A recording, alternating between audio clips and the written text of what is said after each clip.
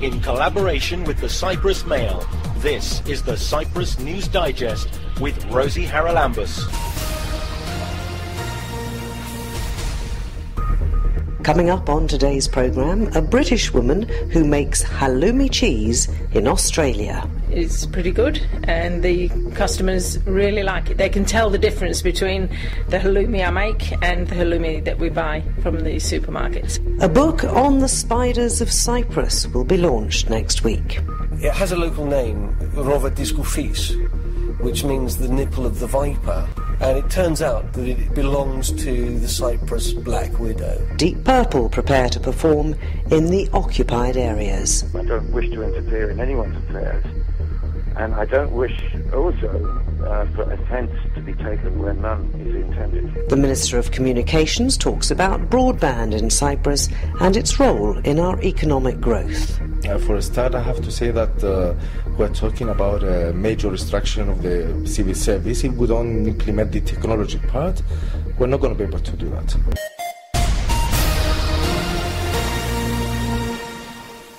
Next Wednesday at the University of Nicosia, there's the launch of a book called 60 Cypriot Spiders. Now, I know it possibly isn't your favourite subject, but it's very definitely a favourite with my next guest. He is Duncan McCowan, who's put the book together. Duncan, thanks for joining me. Only 60, or did you pick 60 out of rather more? It's a good question, Rosie. No, there are many spiders in Cyprus, many more than 60. I just thought that originally, in fact, I was going to go for 50 because I thought that was a digestible number. But in compiling the book, more and more photographs from friends, etc., of other species came in, and so I thought it's such a shame to leave these particular spiders out, so I decided to extend it from 50 to 60, because I thought that's a palatable number. You don't want to drown people in spiders. Probably not at all. I mean, most people can't stand spiders. Actually, I'm rather fond of most of them. But who are you expecting to buy this book? Because it certainly won't appeal to the vast majority of the population. Well, I don't know, actually, because I think that a lot of people have a curious relationship with spiders. You find that very few people are indifferent to spiders. You either, I wouldn't say anybody loves them necessarily, apart from a few eccentrics that I happen to know, but most people, are curiously phobic about spiders. But I think anybody who has any kind of phobia is kind of fascinated by it, and I think spiders are fascinating creatures, and so I think the book ought to appeal to anybody who is interested in the nature of Cyprus and the makeup of animals that live here. Well, it's certainly got lots of pictures, lots of facts and figures and so on. How long did it take you to find them all and put it all together? Well, it actually did take a long time. I actually began the book about 10 years ago, and for a small book, that's quite an achievement, I think, that it's taken so long to produce. But I've done it in my spare time, and the other thing is that, yes, getting the photographs together for each species isn't as easy as it sounds, because I wanted all the photographs to be taken in Cyprus. So they are all portraits of spiders that are authentically taken here. But, of course, actually, the first thing you have to do is actually find the spider. And then, of course, if you find the spider, it's not guaranteed it's going to hang around for a portrait photograph. So that's another one of the problems. Did it take you long to find all these spiders? I mean, were there any particularly difficult ones that you knew you wanted to include and you couldn't locate? That's a very good question. I think I was helped in many ways, especially by a good friend, Christodolos Makris, who's a terrific nature photographer, one of the best anywhere, in fact, and he produced the butterflies of Cyprus, and we're pals, and he would go out looking for butterflies. In fact, he looks for everything. There's nothing that escapes his lens, and if he saw a spider, he would take a photograph of it and then send it to me for an identification. And if I, as most often would happen, I couldn't identify it, I'd then send it to my pals who are abroad, especially in Britain, and they would give a name for the spider. So a lot of the species came to me from that route. Other spiders, to answer your question, I don't think there was a particular spider that I was hunting for the book, but there are and have been many spiders that I knew were likely to be resident in Cyprus that I would go out and specifically look for, yes. Lurking under stones and in out-of-the-way places. Let's come to the favourite of yours in the book. Is there a favourite? I mean, you say that you don't love them as such and you're more fascinated, I suppose. But are there any of them in the book that you, can we say, warm to?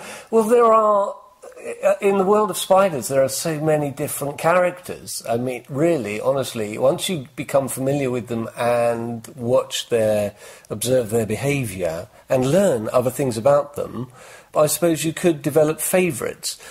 In a way, I suppose I ought to pay homage to the Cyprus Black Widow, because, in a sense, that's how the whole book began.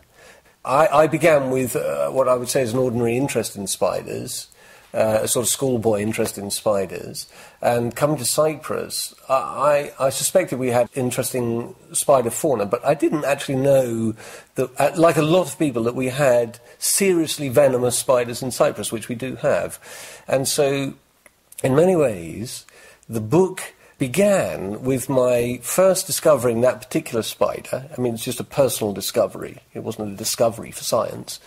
And then finding out other sort of folklore, local stories about that particular spider. And in trying to discover, it has a local name, Rova disgoufis, which means the nipple of the viper.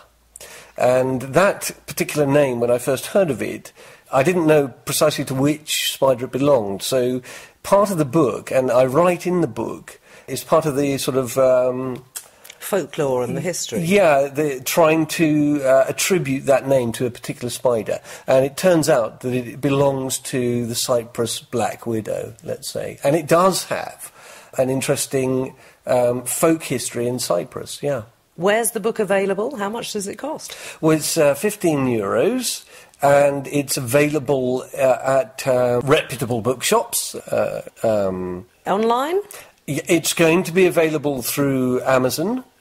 And I should say it's published by Mikrogiklos Books, which is from Kyriakou Books in Limassol, where, of course, anybody who happens to be in Limassol, it's very much available there, Kyriakou Books. And I must say thank you very much to Mr. Kyriakou for his enthusiasm, encouragement and help in bringing the book to publication. And Duncan McCowan will be giving a presentation of his book, 60 Cypriot Spiders, at the University of Nicosia's UNESCO room at 7:30 on Wednesday evening. Keep up to date with events and news in Cyprus with the Cyprus News Digest. You can stream it live on mycyradio.eu, listen again on the Cyprus Mail website, or download the podcast to your phone or tablet and listen anytime, anywhere. Now, I don't know if you've ever thought about how you make halloumi, and of course we've had so much in the press recently about what exactly is the recipe for halloumi as Cyprus decides whether to apply for a special recognition for its undoubtedly very special cheese. Well, with me today we have on the programme a British lady who used to live in Cyprus in the 1990s, who's moved to Australia, where she runs Cafe Yasu, and she makes her own halloumi. She is Anne Ryan. Anne, what on earth possessed you to go and find out how to make halloumi, and how does it go down in your cafe? Because I have a slight Greek influence in the cafe, I like to serve halloumi and lamb. And halloumi, when I first introduced it, we were able to buy it from the supermarket. It was not very well known, but over the years it's becoming more popular. And there was a local cheese maker making all sorts of cheese. They do classes, and one of the classes was halloumi. So I decided to go along and see how we make halloumi in Australia. I was thinking that halloumi was only ever made with goat's milk. But when I went to the course, there was no goat's milk. This halloumi that I was taught to make was purely with cow's milk. The result is very similar to the halloumi I remember in Cyprus, but since then I've practised making the halloumi with goat's cheese. So I'm experimenting at the moment. I've made it with 100% goat's milk, which we can't get all year round in Australia, and I think perhaps that's one of the reasons they don't use it all the time. And I've experimented with 50% goat's milk and 50% cow's milk, and at the moment that's the best recipe. But the result is pretty good, and the customers really like it. They can tell the difference between the halloumi I make and the halloumi that we buy from the supermarkets. And how does your halloumi behave when you, for example, fry it or grill it? Is it better if it has the goat's milk in? I think it's better because it's got more of you can actually taste, what I remember halloumi being. It has actually got a taste. When it's with the cow's milk, it's not got so much flavour, but when you sort of grill it, it's still pretty nice. You're back visiting Cyprus after many years, and I'm sure that you're tasting local halloumi while you're here. Can you compare what your homemade product in Australia is with what you get here in Cyprus? I have to say it is pretty similar. The results, it's like anything that's made fresh. It's easy to make, but it can easily go wrong. So it's all to do with how it's made on the day, and we have a lot of variation in the milk from one season to the next in Australia. In the summer, the milk is not so creamy because of what the cows have been eating, and so that is a big difference in the milk. It's creamier, sometimes it's softer. Each batch really is a very individual batch. So it's hard to make it completely consistent every time because the milk can be different. Have you ever thought of adding another ingredient, another flavour to make a particular flavoured halloumi? It's something I have thought of, but as I've I feel experimenting with it and experimenting which is the best percentage of goat's milk to cow's milk. But there's definitely something that I will do as time goes on and I get better at getting the result as I want it. And what about the Yasu Cafe itself? You obviously have a lot of customers who enjoy their Greek, or is it Cypriot food? Is that a well-known thing in Australia? No, not very well known. It's in the country in Western Australia, so it's really there are not many Greek people there. I'd get very few people in. Occasionally somebody comes in and says Yasu, but not very many, so not a lot of people are very aware of the traditional halloumi, so they wouldn't really, I guess, know the difference between a goat's. To me, there is a big difference. There's just a much nicer taste with the goat's halloumi. But Greek or Cypriot food in general, I mean, there's a huge Hellenic population in Australia, isn't there? There is, but not in the area that I'm in, and people are not aware of a lot of the Cypriot or Greek traditions and food, so it's quite new. It's all an experiment. And what's your favourite Cypriot dish? Probably halloumi. Yeah, and that's probably why I've got the interest into trying to make it myself. Yeah, I really enjoy and remember that very much.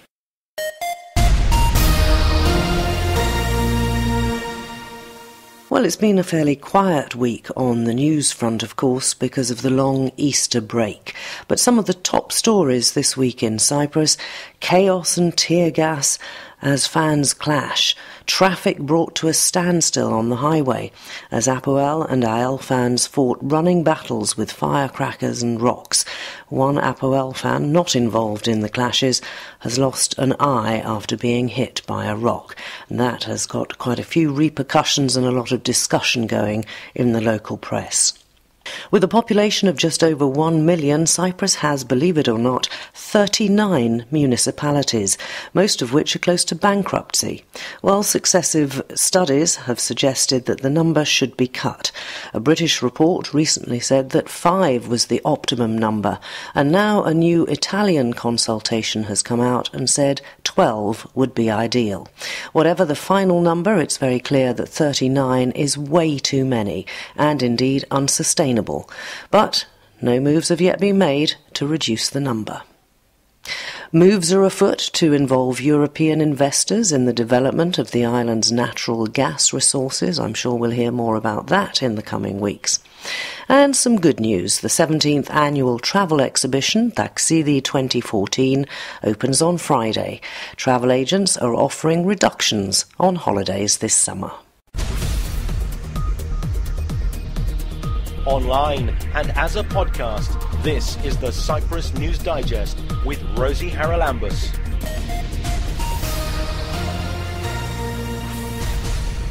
Rock legends Deep Purple will be performing a concert in the Turkish-occupied part of Cyprus, despite criticism that the appearance will make a political statement.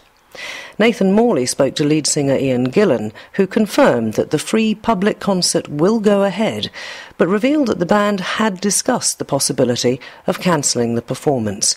Nathan asked if the band accepts all invitations.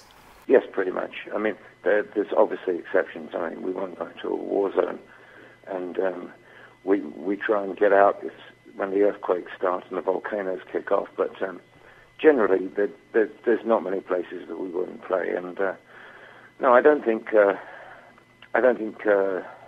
you can. I've thought about this so many times in the past, and before this ever came up, with other situations when we played in Northern Ireland, when we played in Chechnya, when we played in Dagestan and China, and played in places in Lebanon and Israel, and I mean there's so many places, and there are conflicts all over the place. And I thought, well, you know, if we turn down gigs where there's conflict, we won't be playing anywhere. And it's not as if we stick to the usual circuit. Deep Purple's not a band that just plays New York and Berlin and London and that sort of thing. We do literally travel into incredibly remote places too. Not that Cyprus is remote at all, but I'm just trying to give you a broad picture of how we look at things. And I think the overall reaction really was when we had complaints. I mean, we do get things like this from time to time. I remember getting a very aggressive letter from Brian May saying we shouldn't be playing in Israel last year. And, you know, you've got to weigh these things up. And so, as I say, it's not, we're just playing music.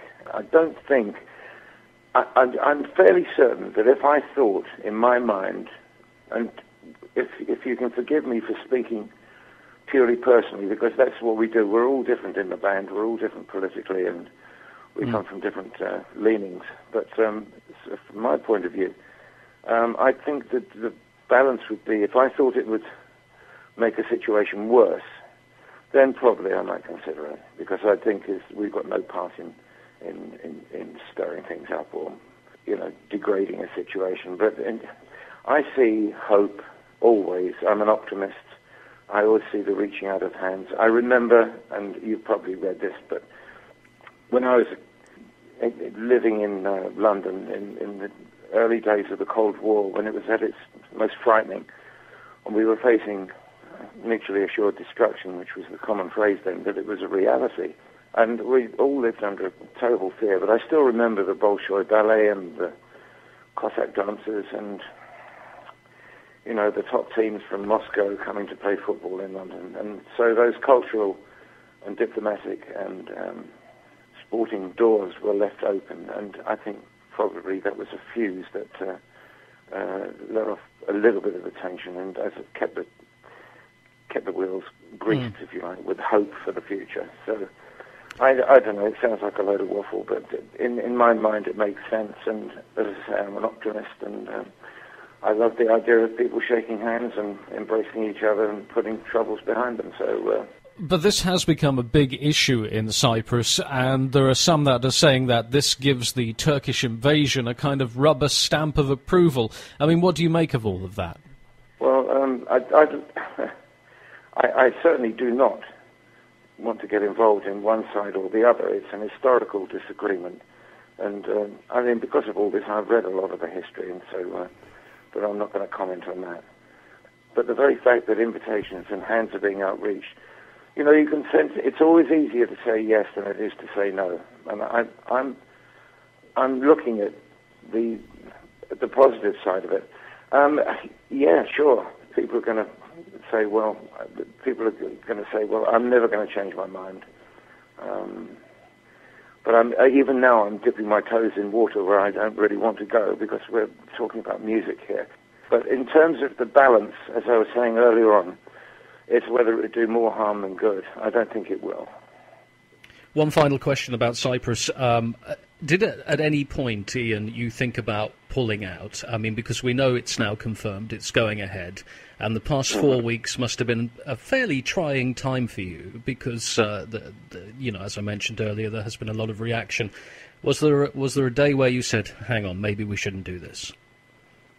Well, I had a call from the management and from the agency and communications from the promoter and people involved in this when we started receiving communications.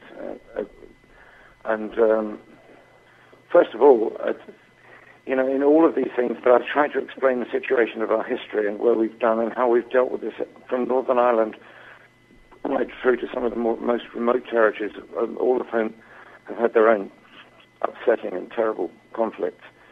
It's one of those things you think, well, no, we can't pull out of this because, and we reasoned it through. And when you say, did we think about pulling out? Well, of course, we thought about it. But it was never ever, I don't think, a question of saying, yes, we will pull out. And one of the reasonings that came to my mind, just because you've got to constantly update your rationale. You can't be dogmatic about situations like this. You've got to constantly justify it to yourself, really. And I think one of the things that came to mind was, well, look, we play a lot. We've just finished tours played in Kiev and in Moscow and other places in that area. And just supposing now that we were coming up to a tour to do some dates in Moscow and St. Petersburg, Volgograd or wherever. And the same situation occurred with regard to Ukraine. And you're dealing with that whole situation now. Which side do you take? Well, the answer is you don't take any side at all. It's none of my business. We're musicians. And hopefully music is an uplifting thing. And so it will act as a positive force. That's all I hope for. I don't wish to interfere in anyone's affairs. And I don't wish also for offence to be taken where none is intended. Deep Purple's Ian Gillan talking to Nathan Morley. You can listen anytime, anywhere to the Cyprus News Digest by subscribing to the podcast.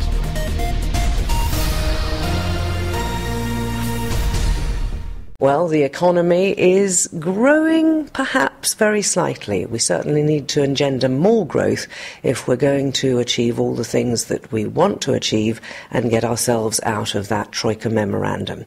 I'm very honoured to be joined by the Minister of Communications to talk about exactly what it is that his ministry can do to help in that business of attracting investors to Cyprus. Can you tell me first what your plan is at the ministry? Because one of the things we've always been good at in Cyprus is communications. And, of course, with the internet and broadband coverage, sometimes that's where we fall down, particularly in more outlying areas. Have you got plans? Yeah, the Ministry of Communications and Works is basically responsible for the whole infrastructure of the country. A basic part of the infrastructure is the technology infrastructure. As you know, or as you probably know, we're not the country with the fastest internet in the European Union at the moment. Actually, we are, I would say, we are behind in some aspects. I do believe in technology, and I do believe that we should improve our infrastructure. And regarding the broadband, we, as a ministry, we have applied for certain programs under the European structural funding, because it is our effort to improve the speeds of the internet, both for the home and business networks.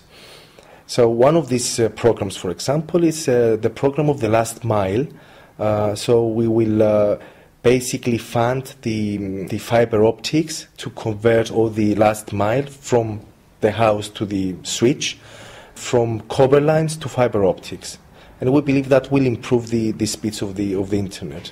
It's not just speed, it's also coverage. As I mentioned, I know that the terrain in Cyprus is not conducive to some of the outlying village areas, for example, to get even decent internet connection, forget speeds, just to have some internet connection. Now, a few years ago, the ministry was working on an absolutely island-wide coverage, again, I think, with European funding. What's happened to that? First, let me tell you about one of the programs we have. We have an agreement with Hellasat. So as part of the agreement to renew the frequency of Hellasat, they provide to us coverage in remote areas where we don't have the broadband access via satellite. So we have internet via satellite. And that's one of the programs that is currently being implemented. So we do intend to give access to internet to everybody in Cyprus. Now, regarding the rest of the coverage, as you know, we have the main company, the incumbent company, which is the Cyprus Telecommunication Authority, that they practically have coverage of, I would say, more than 95% of the people in Cyprus. Now, for the rest of the companies, they're at the moment building their networks. So if we combine all these initiatives, I believe that we're going to have almost 100% coverage within the next couple of years.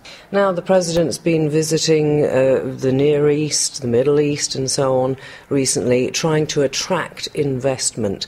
Has he come back to the Ministry of Communications with any particular demands or worries from potential investors as far as our infrastructure for communications goes? Firstly, I would like to say that even though as a ministry we didn't go to the last visit to Abu Dhabi, we provided the people who went there with a presentation of some of the projects that are related to our ministry. And we are currently having some meetings with some of these funds that are coming to Cyprus to see what projects we can do with them. Now, regarding the infrastructure, so I would say that they haven't come back with the particular worries about our infrastructure, but what we do need to do in general is basically improve the speed that we do business. And this is, if somebody wants to do, for example, a large project in Cyprus, because of the various bureaucratic procedures we have, it can take I would say at least 4 to 5 years, and in some cases it even takes 10 years to do these projects.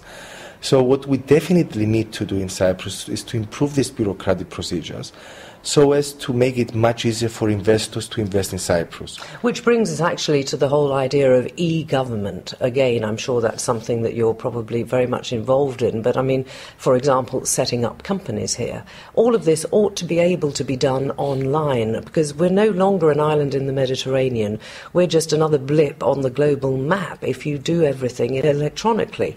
So how are you looking at that as a solution to not only attracting investors, but as you say, cutting down the cost, the time and the bureaucracy so that people who want to invest can get in here and do it?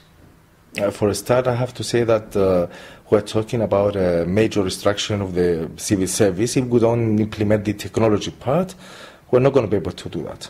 There is currently the e-government project, which is under the Ministry of Finance, but my ministry is involved as well.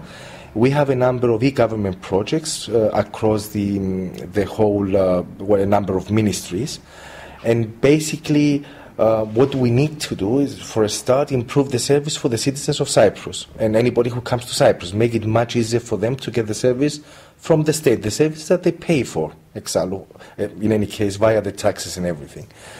Now, regarding the bureaucratic procedures for somebody who wants to come and invest in Cyprus, I think what we really need to do is we need to understand that a lot of people are trying to get investments from these people. So if they come to Cyprus and they want to do a project and they sort of realize that it would probably take like 4 to 5 years to do, they would just go somewhere else. So technology would definitely assist in making it much easier for these people to get the necessary information, to cut down the bureaucratic procedures to get certain things done. But we also need to change the way we do business, in a sense, even to do that by law.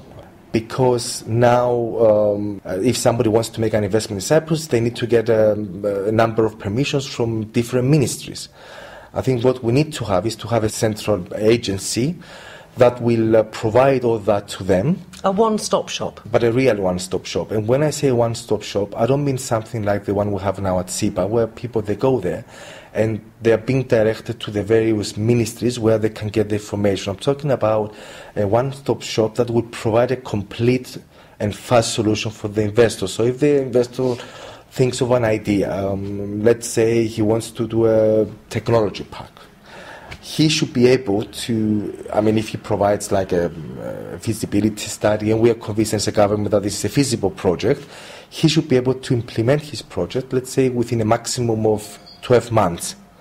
But the way things are done nowadays in Cyprus, it would probably take him about 4 to 5 years.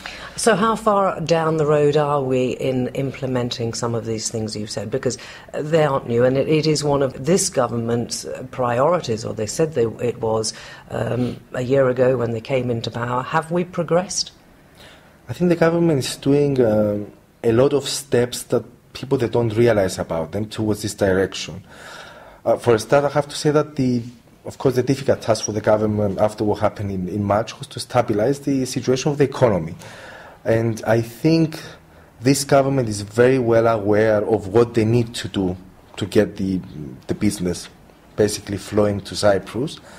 And we're currently at I would say, the planning process to see how we will implement this, because we definitely need to bring investments in Cyprus. And we can see this with the efforts that the President is currently doing, visiting all these countries in an effort to generate interest.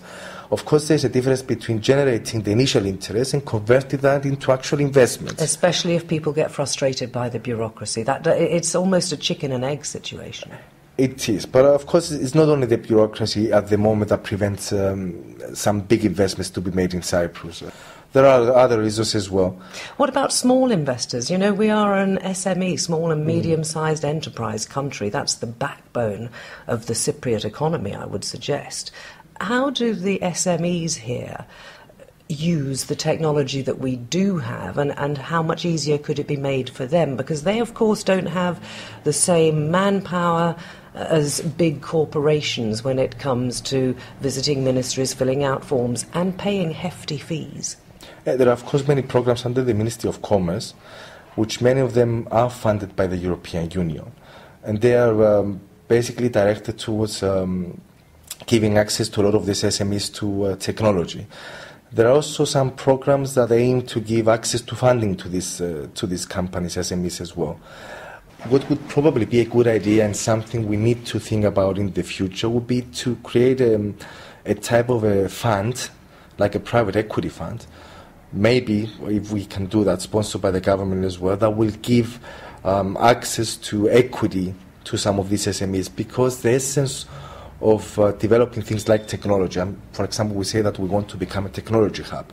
But of course, to become a technology hub, you have to have a lot of startups. To have a lot of startups, somebody needs to give access to funding to these people and to these businesses. And what many countries are doing at the moment, they're creating these sort of funds, private equity type funds that are sponsored by the government, that they provide access to funding to these SMEs. This is probably one of the ideas that we'll have to consider very actively in Cyprus, and maybe we can get the EU to be involved as well, because obviously as a country we don't have a lot of funding at the moment, unfortunately. The Minister of Communications and Works, Marios Demetriades.